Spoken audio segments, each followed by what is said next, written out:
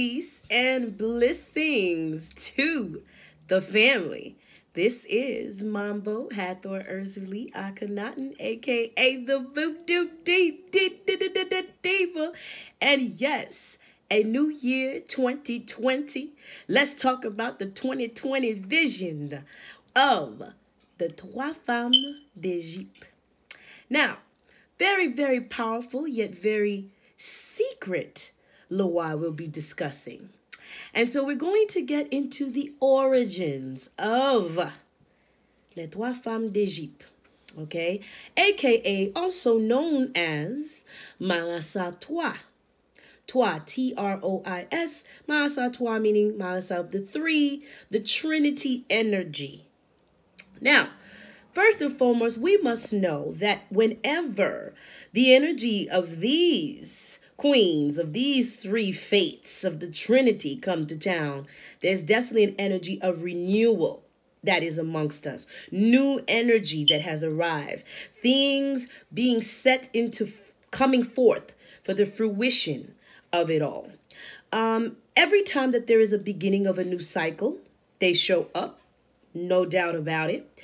And the core functions that they thrive or that they really deal with is guidance, wealth, and protection.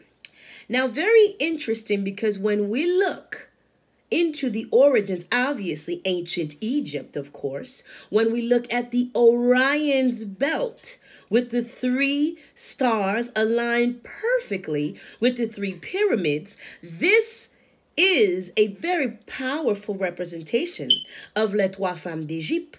As you look into the Marassa Veve, you will see that there are 3 points on there, i.e. the 3 points or the 3 pyramids, okay, the 3 coordinates with the star constellations in perfect alignment, okay? So, such a powerful energy of these queens, of these 3 fates. Okay, now they are very, very secretive and they are kept hidden for lots of reasons. In an occultic standpoint and manner, when we look at Napoleon, who was a major occultist, the big thing that he was involved with was the sciences, any sciences he could get his hands on to rule the world. That was the only thing that Napoleon has ever been concerned with when it comes to his research and his voyage all over. Now, when he went into Egypt, he was told that the science, the mystery, the particular last end or the most highest form of magic that he was looking for at the time could only be found with a man by the name of Toussaint Louverture. Now, Toussaint Louverture was, again, a powerful, profound figure in the Haitian Revolution.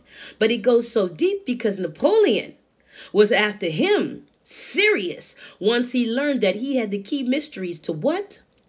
The powerful, almighty, secret level of knowledge that deals with mummification, zombification, and that whole thing.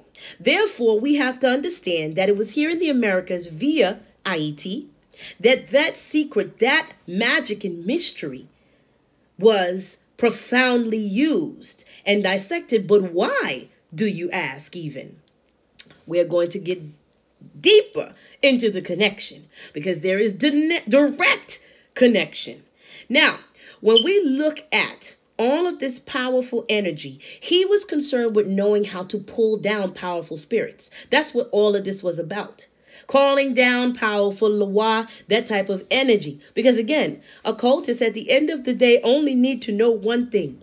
How do I get aligned up with power? What do I do to attain it? What do I do to call it forth and make it work on my behalf to rule, to be in power? And so at that particular time, he had a, in-law of his named General Leclerc, okay? And General Leclerc was with him.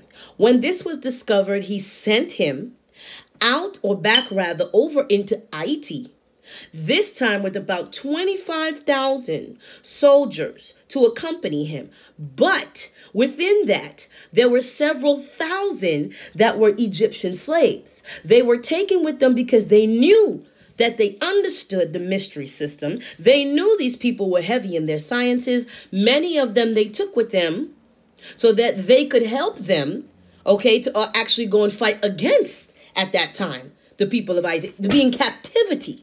Okay. Nonetheless, as they arrived, you have to understand that the Egyptians carried this secret, this power, the sciences, this energy with them into the land. And hence is where you get trois femmes d'Egypte going and transmigrating over into Haiti. Origins. So again, they came in that particular time, i.e. when the Egyptians arrived and General Leclerc, as they say, was sick, could not continue, had all kinds of issues to get what he was looking for. The Egyptians then assembled with the native people of the land to begin and to continue in the fight of the rebellion. So hence the energy transmigrated into the next huge shift that was about to take place. So let's talk about the characteristics of les trois femmes d'Egypte. Now, first and foremost, the core principles with this energy, once again, deals with protection, guidance, and wealth. Now, the colors in association are red, blue, and white. Now, let's look at some of these particular energies all around and see where they've been present. When you look at the flags, which flags we know hold a very symbolic energy and represent power and have many, many meanings behind it, you can look at America, i.e., you look at France, you look at London, okay, you go into talking about IET, the DR, you look at Puerto Rico, and many, many others I may not name that carry and deal primarily with that red, white, and blue. It's not by coincidence, people. It never, ever, ever is. It is always well calculated. Okay? Now, when we look at their energy, when we look at things, for example, like protection, right?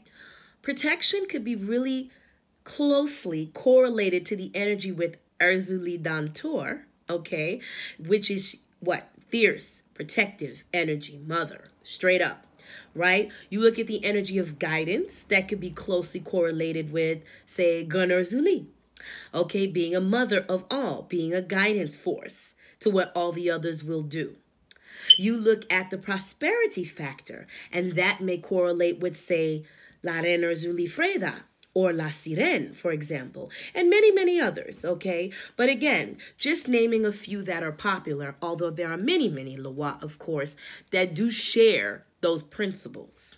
Now, again, this high level of secrecy that these particular energy have, they create what we should all know as a divine trinity. In that divine trinity, many Mason voodooisants involve themselves and use or call upon the energy of les trois femmes d'Egypte. Now, when it goes to a more private sector, dealing in terms of francs guinées, when you look at that, most of the time, the laku or habitation, if you will, which is, again, the temple, the dwelling space where all of the ceremonies and deeper things come in, calling forth spirit, calling forth the Loa, most of the times it has to be something where there are 21 nations, which there are way more than that, Lord knows. However, 21 nations, as it's commonly called or referred to in voodoo, and also there has to be an active laku going on, okay, a sense of a francs guinées, more of a natural order going in, all right, for them to even get messages across, if you will. Now, and them being such a secrecy of Loa, they are not those that one could just go and say, oh, they're just floating out there and there's many information or names and things of that nature. They are a very need-to-know basis. If they need you, They gonna call upon you, if you will. You will see them in that sense. Now, we got to look that in the beginning, even from times, obviously, of ancient Kemet, ancient Egypt, they've been all over the wall. So again, they symbolize such a great shift or a mark of something powerful that's going to take place, a change. Okay, many times they're pictured centered around the king. Okay, looking almost as if they are advisors in a sense. So their energy is just so potent, so powerful. They stand for a beacon. They stand for something coming on the horizons of change, of, again, renewal. So when we talk about pop culture, now, les trois femmes d'Égypte, it's very powerful because they're such a mystical bunch and they pop up all over American television. All over. Like when we look at certain series, you will always see that they come up with the energy of the three fates or an energy of Trinity within anything mystical in the form of matriarchal energy. We could look at, for example, the Sabrina, the teenage witch, where you had Prudence and her sisters. It was a trinity. You look at Charmed, the Sisters of Charm, trinity. We have a new show that has come upon us called The Witcher recently on Netflix. And it's a little different because they were scattered. The Witcher is actually a male figure, but there are three different kind of feminine representations throughout what's going on. Two close, one not as close. However, first off, we had one named Fringilla, which was the black woman, who basically, she's the opposition leader who is basically responsible for trying to take him down, a leader witch in a sense. Then you had Yennefer, who was a hybrid and half human, which kind of, they would call her, I guess, like a trois bloodline, which was, i.e., like an elf bloodline. Now, when you look again back to ancient Egypt, that was an energy of the trois people, which originates from the deity Bes, okay, in ancient Egypt. So again, it all ties in. Now, you have also the third one, which was Siri, a princess. And she's yet to know her ability, but yet she is present there representing, again, a trinity format of women that all of the dynamics go on in the show. Now, you can even look at Clash of the Titans, okay, a movie, a film in the 90s, all right, where when Percy, was looking for answers, he had to go to none other than the three fates, okay? This energy has been shown so much on television.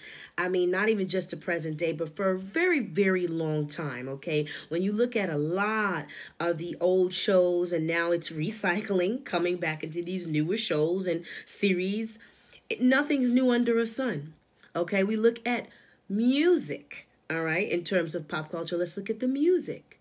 You ever wonder why, especially when the greatest boom was happening in economy, okay, in the 90s, why there was just this sudden huge fluctuation and increase of girl groups, okay, women coming in trinity formats? I could go on and on. We know the renowned TLC, you had SWV, you had Jade, 702, Black. Now, In Vogue started with 4, but finished again to the trinity.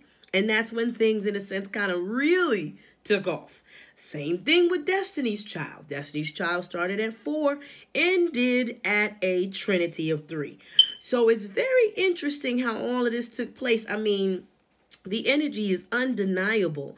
And again, like I said, most of those girl groups came out in the 90s. And that was a very prosperous time in the economy, more so for America. So again, this symbolism of that Trinity energy, it is undeniable. It cannot be denied. It's been all over our television, all over our music.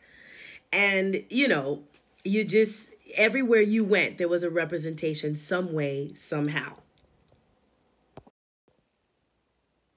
So my personal experience with les trois femmes d'Égypte.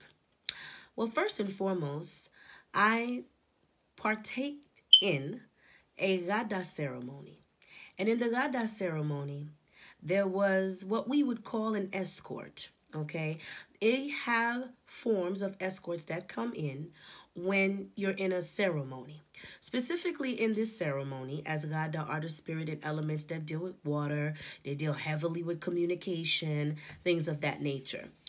There was the shwal, the person that was there that was possessed, came in and delivered a message personal from les trois femmes d'Égypte to give, saying that they need XYZ done, or to look out for this, or foretelling something that was coming. So that was the personal intake and energy experience that I had with them on that basis. From that moment, I was honored enough to be able to have a dream. In the particular dream, from in the particular temple I was at to sleep in, I was able to get dream transmission with them, furthering some things that were confirmed from what was said. Now, what was powerful about that was when they gave the message, they didn't have the specific names of who they were. It wasn't until I had the dream that they came and gave me the secret code. It's literally like a secret code of their name, because they have individual names. Now, I know they always go along, Marassa, trois femmes d'Égypte, but however, they have their own personal names. It is only revealed, though, when they know you need it to do a certain spiritual works, or there's something you're about to embark in that's going to be necessary to call them out by name, if you will. So that was a privilege and an honor for me to be able to experience that. So since that point forward, I've been able to know what that special or secret name in a sense is. Okay. And again, whenever that happens, just know you are meant to do something very important in this particular society, a dynamic of this era. Because again, they don't come around if there's not going to be a significant shift, and if you're not going to be a part of that shift. So that is the importance, because again, they're not public. So no one can sit up here and tell you that they know their names like that and just going to be giving them out. That would be a complete falseness, because they tell you in the dream not to reveal or to say their names to anyone outside of you, your ears, your eyes only.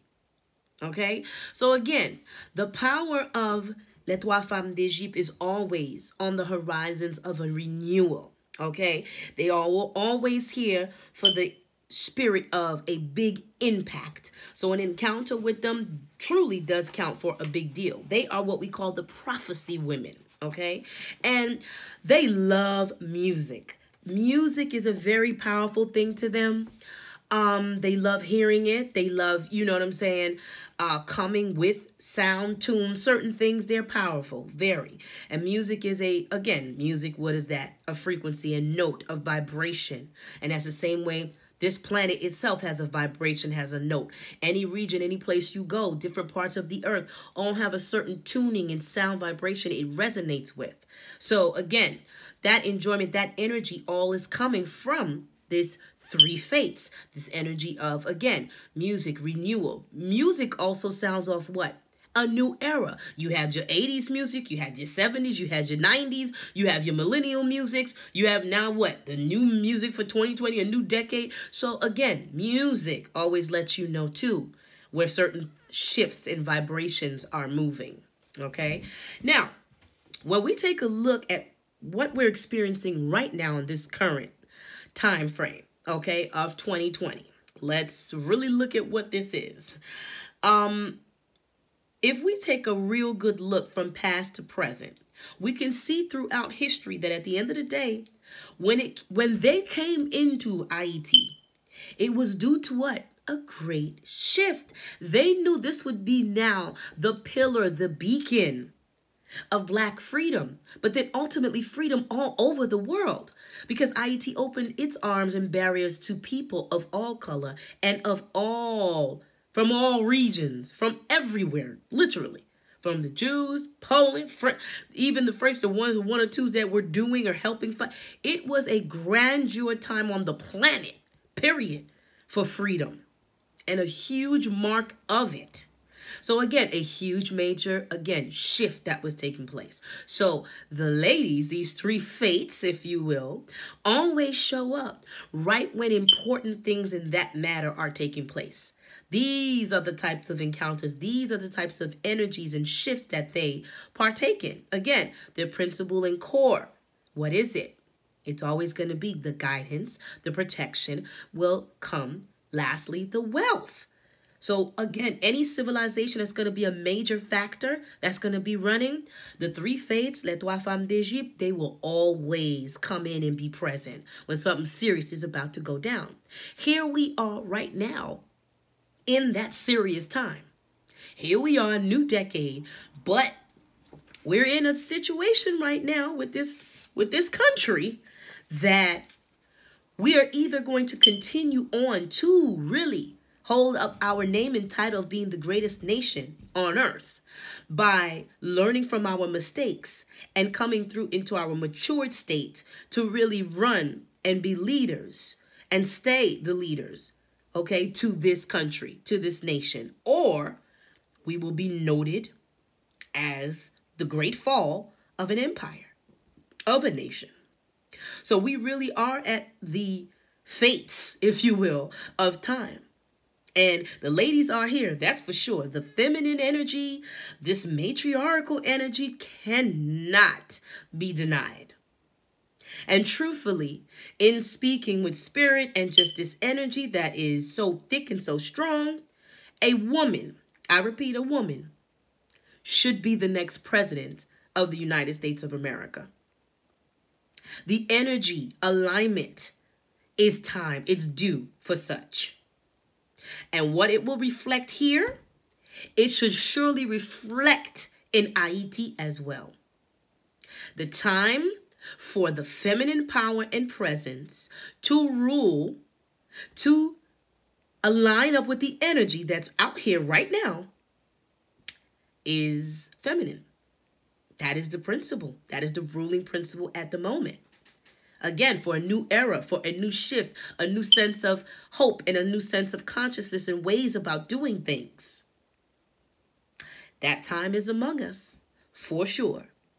So, in closing, I wanted to say that now, as we propel together as a family in this new year, I want to let you guys know that I will be holding a service. Now, the way a service works is that personal information, things like your name, possibly even your birthday and things are given.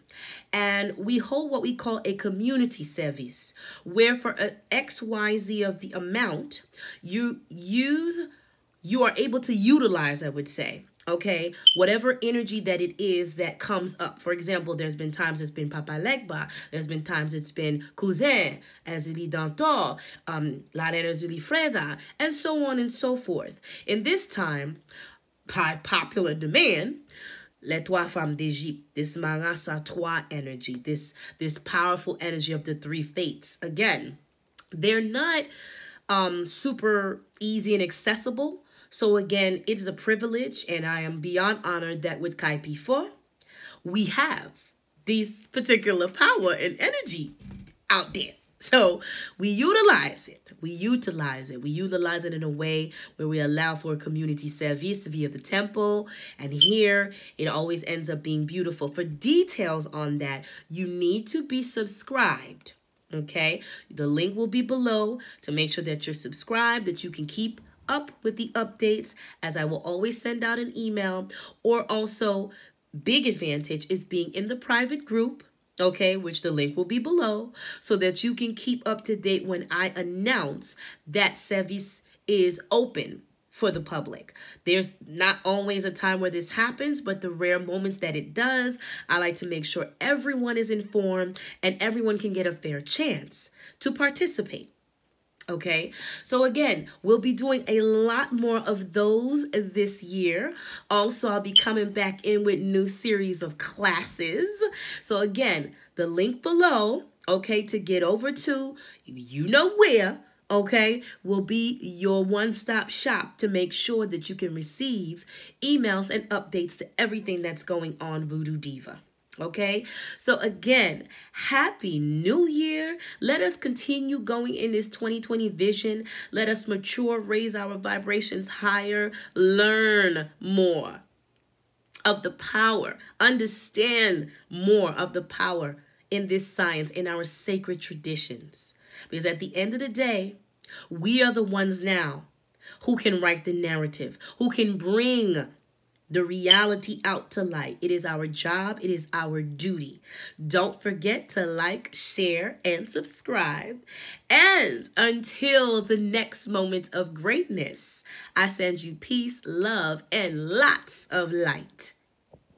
Just say, do, dance, yeah. Couple of drink, you get trans. Shake it down, make it go fast. Got a little something, something, girl, you get fast.